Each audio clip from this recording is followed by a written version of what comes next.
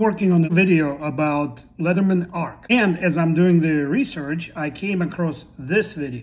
A channel named Ink Iron 3907 is testing the P4 and then compares it to the ARC, and the ARC supposedly doesn't cut the wire because there is a gap at the bottom of the wire snipper inserts.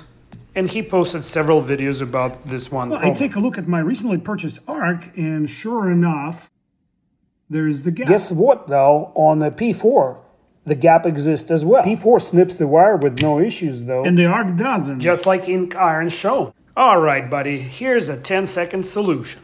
Loosen both insert screws about half a turn, jam some wire toward the top of the insert, and retighten. Torque it pretty good. And check this out. Now I can go back to